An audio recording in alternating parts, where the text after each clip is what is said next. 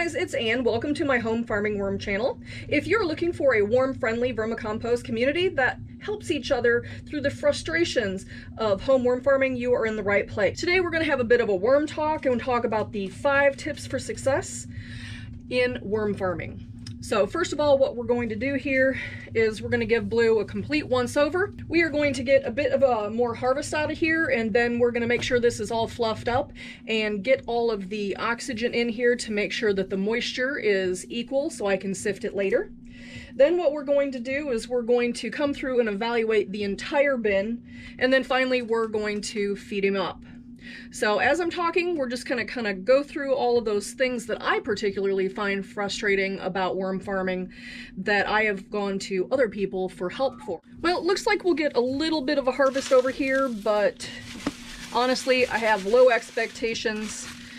I've been trying super hard to get all of the moisture to stay high since the furnace has been going all the time. So I may have actually shot myself in the foot a little bit here with all of the plastic coverings and increasing the moisture. So we'll see. For all of these overs, I'm going to put those in a bucket and give them some water before I put them back in the feeding end so that maybe the worms and their friends have a little bit better of a chance getting them consumed. And because I did put the red wiggler harvest on top of here, I am going to be seeing more worms. So I'm starting to think that if that red wiggler bin requires me to dump things on, I'm not going to do it at this end anymore. I'm going to do it in the middle. That way the worms will have a better chance of getting over, because right now I'm actually seeing quite a few worms at this end where I don't normally see them. And it has been about 2 weeks since I put all of those red wiggler castings up here on top.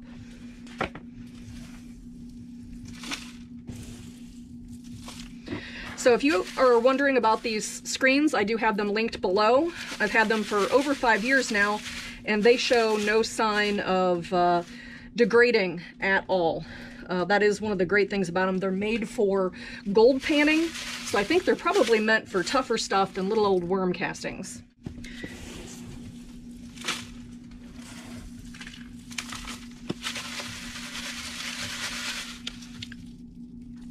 So it looks like we still have quite a bit of large items here the worms need to get through, but that is totally fine.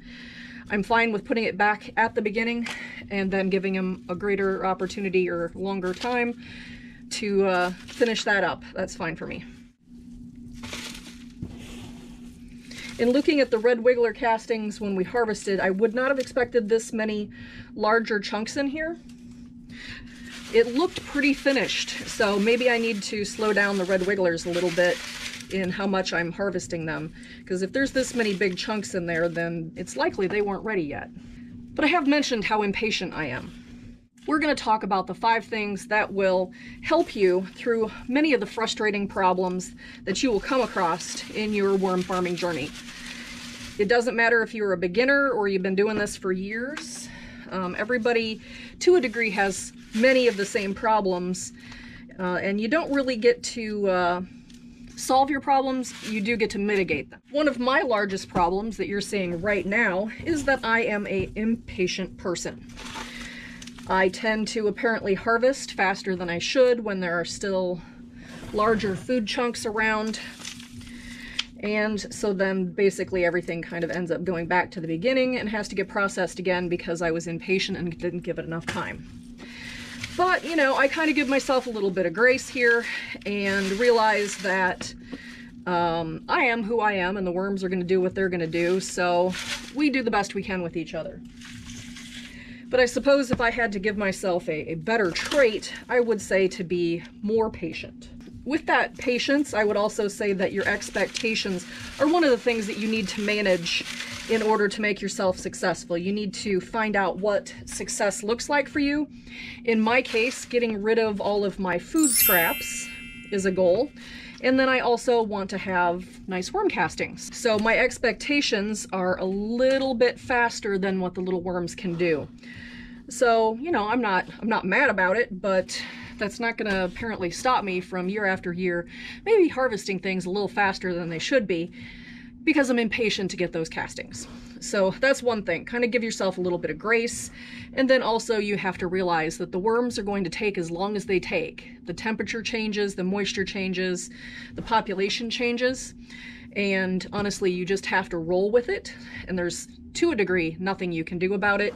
So it doesn't do you any good to get frustrated or concerned about it, like your worms aren't harmed in any way, but basically you have to be patient. Says the person who just harvested too early.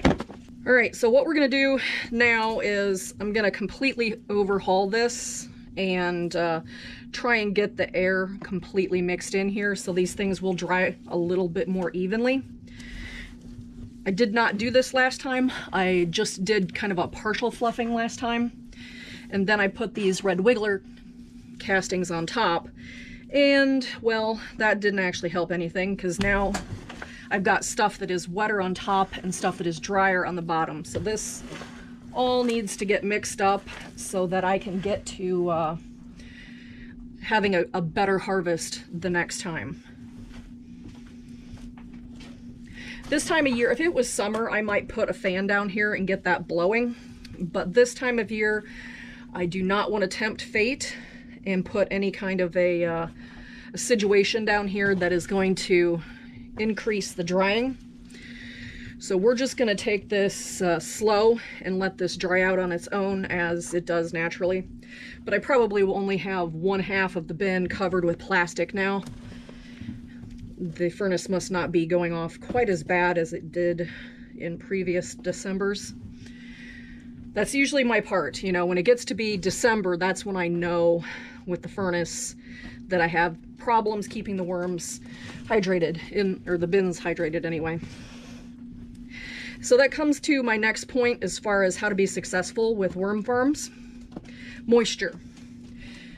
For the most part, worms are 90% moisture, and if you can't get that right, you're gonna have problems. You're gonna have problems with the worms being healthy. You're gonna have problems with them digesting the food. The ecosystem of the bin is not gonna be happy.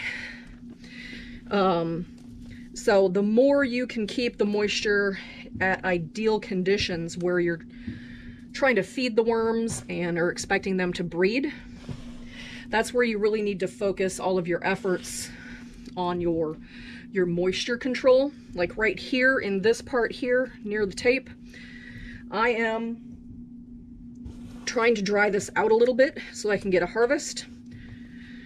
The goal is to get these worms to leave, so that if they're not comfortable, then they will leave and go down here where there's better moisture and better food. Which brings me to the other half of the moisture, where you want to keep it wetter. According to the books, and I have links below to the books, or some of the books that I've read that are available on Amazon. And basically, worms like to, if they're breeding, they like to have it at like 80% moisture, which is pretty high. It's not quite mud ball, but it's kind of a little wetter than this. So if you're really trying to kick breeding into high gear, making sure that there is more than enough moisture for them is going to be key. So depending on what you're trying to do is what you're trying to control the moisture for. So at this end of the bin, I'm trying to dry things out to make the worms leave on their own. And then when we're getting down to this end, then we're trying to keep it at a higher moisture so that the worms continue to breed, and also their metabolism is such that they want to eat more food. So right now, this moisture here in the middle is really darn good, which is why the worms are not leaving. So I will probably quit babying this end of the bin and let this dry out a little bit more naturally. But I am going to continue my efforts to maintain the moisture in the part of the bin where I feed.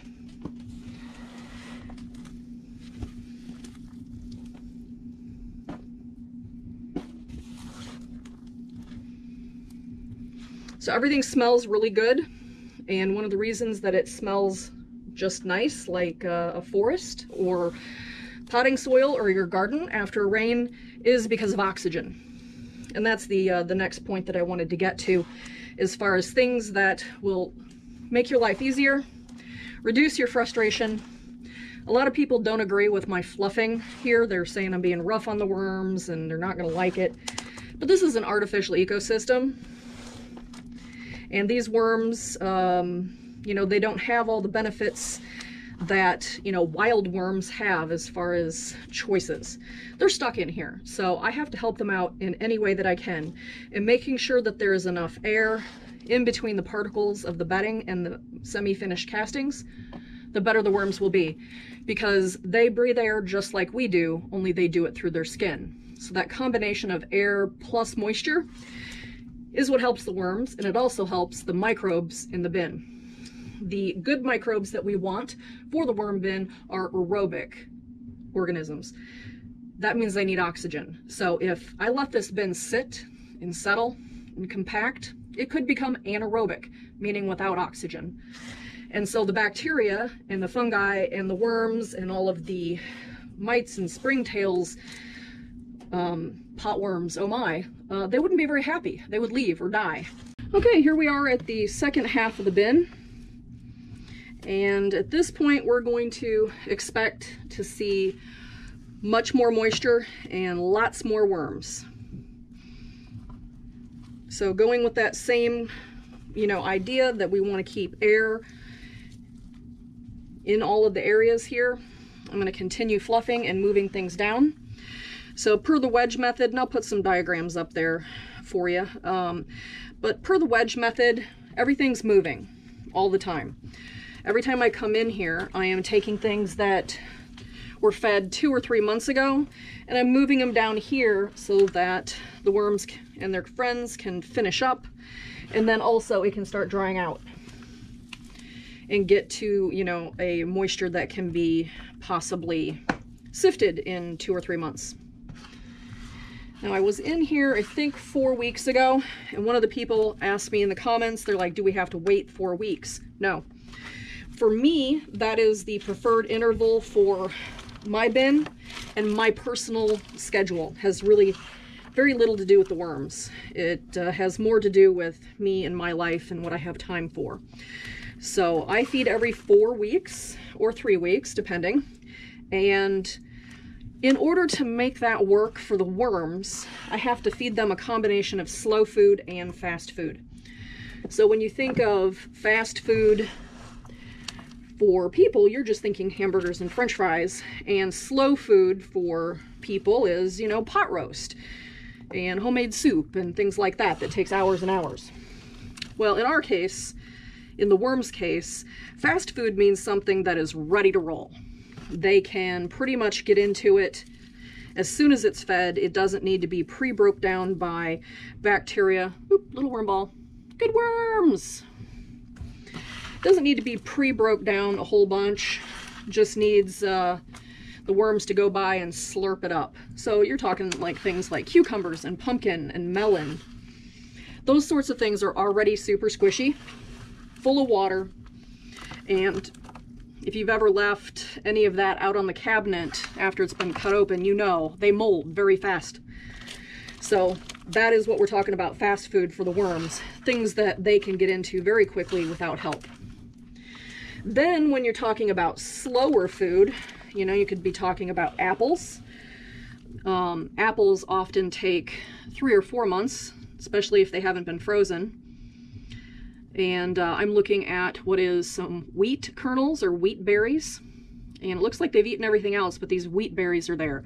I'm going to call those a long-term food. They've been in there a month, and they honestly don't look like they have changed at all. We put in some of those dried grains, and that is apparently going to take them a good long time. I did come by and follow up with kind of a wet feeding where I put some squash on top of the berries off camera, I think a couple weeks ago, to try and help with the moisture, because as things mold, it pulls the moisture out. And so keeping dry food like grain or rice or cereal, whoa, whoa, whoa, holy cow. Houston, we may have a global worm ball. it just isn't stopping. Look at that.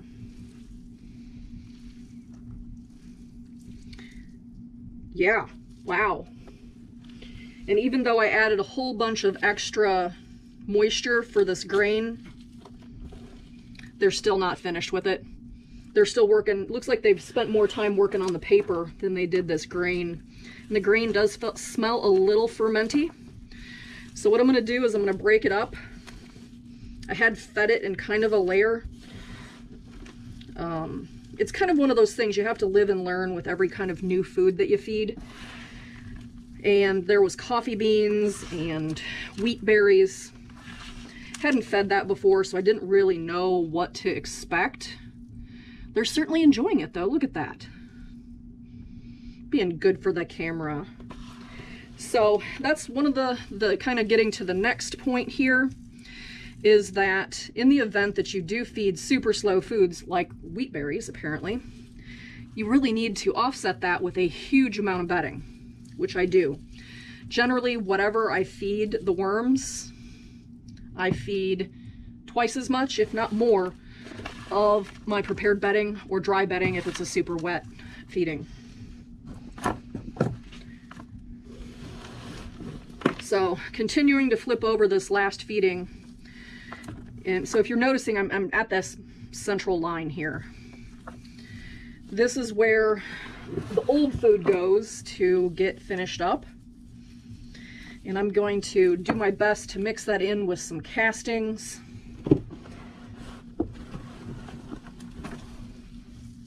So yeah, there is a lot of long-term food. So back to my point, the long-term food is what's going to sustain them over the course of longer periods of time. So whether you're like me and you have become very, very busy and you can't get down here every week to feed all 4 of your worm bins, then, you know, giving them a mix of fast food and slow food is what's going to help the worms be happy and healthy in between. So the worms have eaten pretty much all the tomatoes and the peppers, and I don't even remember what this was. But they've got 1 tomato left here, and that's probably because I didn't break it. They're done with the corn. But you can see there's mycelium in here. That's totally fine. If you see mold in your worm bin, that's a helper. But yeah, I'm just going to, whoa, I broke up a worm ball. Sorry, guys. But I'm gonna break up all this food and make sure that it gets good contact with castings. I might even backfill a little bit here. And then now we have our room at this end, right down here, for our new food and new bedding. So first things first, I'm gonna put all of those leftovers from the siftings down here in the bottom. That's all nice and wet. Then I'm gonna put a 2-gallon bucket of dryish paper in there. This does still have coconut coir and a little bit of sand, but this should be a good base for the food I'm gonna give them today. Okay, so what they're getting is tomatoes. Again, let me break that so they can get into it. Looks like some pizza crust, some onions, some orange, some lime, tea bags. And so this is what we're talking about, fast and slow food. These oranges will take a good long time. Tomatoes will be gone pretty fast. Pizza crust will definitely be a long-term food. Avocado pit maybe, or 2. Those have all been frozen and thawed again. Some sweet potato. So not a really big feeding this time, but we are gonna give them a little bit of CC sprinkle and put that on the top, and then give them some more bedding. All right, so not gonna do as much as I did last time. I think I gave them 2 scoops of this.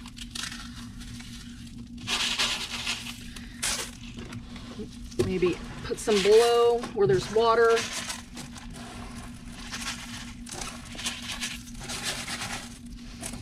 That way maybe it won't cluster together and poof up as much.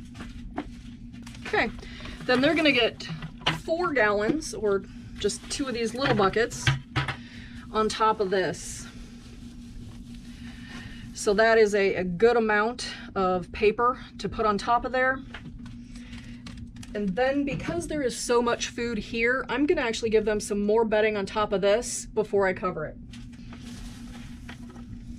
If there's anything left, I can always scrape this off later, but it has been my experience that when they have a lot of food left over, when I move things over, they do need a bit of a buffer in the way of bedding. So, okay, and this is the 5 things that will make your life with your worm bin much less frustrating. Number 1, manage your moisture. Whether you're doing it with your food or your bedding, make sure that the business end of your worm bin is like 70 to 80% moisture, and that will make the worms happy and be able to eat as well as breed. The second thing, make sure that your ratio of bedding is correct. It is much better to have way too much bedding than not enough. Always err on the side of more bedding. It's actually food too, so if the food is not available, the worms always have their bedding to eat. Number 3, make sure that there is a mix of fast food and slow food so that there's something immediately available for the worms and their buddies to eat that doesn't require a lot of breakdown, and then also some slower food like apples or seeds and nuts or grain that's going to take a good long time and will be there for them when the microbes have pre-broke it down for them. Number 4, air. Basically, you need to make sure that all of your aerobic organisms are not being exposed to an anaerobic environment. So fluffing up the bin, always a good idea. And then lastly, manage your expectations. I've showed you that I am a very impatient worm farmer. I tend to harvest a little bit early, but then I put things back. But you just need to make sure that you're being patient with the worms and patient with yourself if things don't exactly go out planned. Alright guys, well if you like the 55-gallon bin, I have a playlist that I can put right over there. And if you've already seen that, then over there on the other side, YouTube is going to put up a video it thinks you will like to watch next. Alright guys, thanks for hanging out with me and my worms, and everybody, have a good day.